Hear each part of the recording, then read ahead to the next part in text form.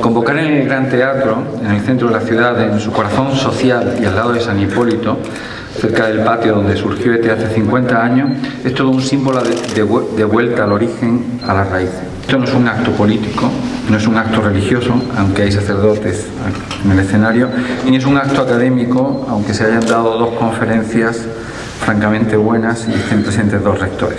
Es sencillamente un acto civil, un acto en el que una vieja institución de la ciudad, uno de sus primeros centros universitarios, la vieja ETEA, llama a sus conciudadanos para decirles que va a cambiar, que se va a transformar en la Universidad Loyola. Coincidan conmigo, es también un acto raro, porque es el de la presentación del nacimiento de una universidad. Y esto es un hecho raro en sí mismo, que solo ocurre cada muchos años. Más aún si estamos hablando de una universidad de la Compañía de Jesús, pues la última que se creó en España va a cumplir 122 años. Coincidan conmigo, es un acto francamente raro, cargado de simbolismo. En el contexto actual, la universidad se siente interpelada. La institución universitaria ha de sentirse interpelada. En las sociedades modernas, desde hace siglos, el papel de institución generadora de conocimiento y de transmisión de ese conocimiento último a las generaciones futuras está asignado socialmente a las universidades. Son pues las universidades desde donde tiene que llegar la respuesta a los problemas que en cualquier tesitura, y más en esta, y más en nuestra España, tenemos planteado. Es desde la universidad desde donde tendrá que surgir, y no desde la calle, desde los blogs, las soluciones a nuestra situación. Al mismo tiempo, una sociedad que no aprecie a sus universidades es una sociedad condenada al fracaso, condenada a la crisis. En este contexto de crisis que Mario nos ha reflejado y con los retos que nos ha planteado, surge Loyola. Más aún, surge Loyola con el reto de responder al signo de los tiempos desde el modo de proceder y de actuar que nos ha delimitado Jaime, el rector de Acto. Loyola surge así, aquí, en Córdoba, en Andalucía, en plena crisis, porque es aquí, en una región con un 30% de paro, donde más sentido tiene hacerla hoy.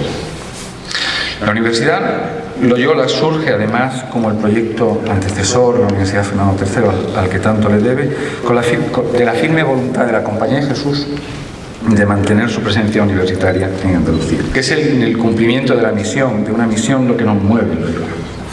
Nosotros creemos, como lo hacen todas las instituciones educativas de la Compañía de Jesús, que la generación de pensamiento, la educación de las generaciones futuras y el servicio al otro son la esencia del progreso humano, la clave de bóveda del porqué de nuestro quehacer como universitario. La Universidad Loyola Andalucía quiere ser una universidad, pero no una universidad más, sino que aspira a estar entre las mejores.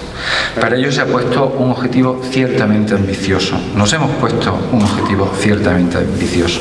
Queremos ser lo que en el argot universitario se conoce como una Doctoral Research University, según la clasificación de Carnegie Mellon Foundation.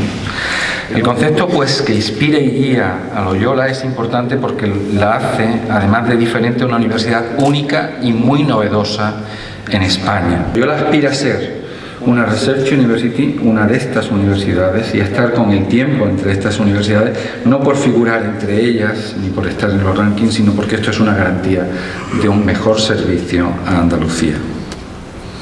Nuestra actividad, la actividad de la Universidad Loyola Andalucía, se va a desarrollar en los ámbitos de las ciencias sociales y de la tecnología en un primer momento, y en el de las humanidades y de las ciencias naturales en una segunda fase. Loyola investigará y dará formación en el ámbito de la economía y de la empresa, siguiendo la tradición de 50 años de TEA, pero la ampliaremos a la política, a la administración pública y al derecho, a la sociología y al trabajo social, a la comunicación, a la educación, a la ingeniería. En estos ámbitos de las ciencias sociales y de la ingeniería desarrollamos una amplia investigación que se está concretando en un plan de investigación cuyo objetivo para el año 2018 es ser reconocida internacionalmente como una Doctoral Research University, es decir, tener una amplia producción científica internacionalmente homologada y más de 20 líneas de doctorado activas.